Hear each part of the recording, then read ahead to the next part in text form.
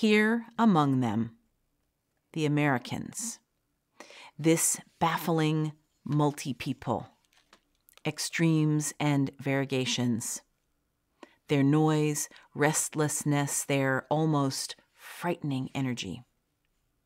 How best describe these aliens in my reports to the counselors? Disguise myself in order to study them unobserved, adapting their varied pigmentation, white, black, red, brown, yellow, the imprecise and strangering distinctions by which they live, by which they justify their cruelties to one another. Charming savages, enlightened primitives, brash newcomers lately sprung up in our galaxy. How describe them? Do they indeed know what or who they are? Do not seem to. Yet no other beings in the universe make more extravagant claims for their importance and identity.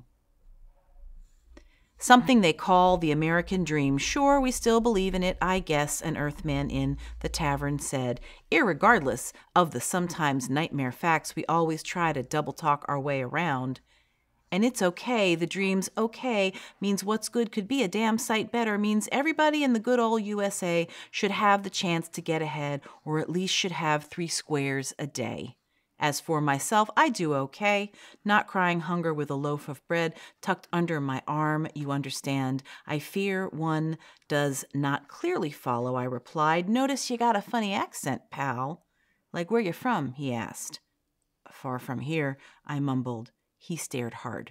I left. Must be more careful. Item, learn to use okay. Their password, okay. Much violence, much that repels. I am attracted nonetheless.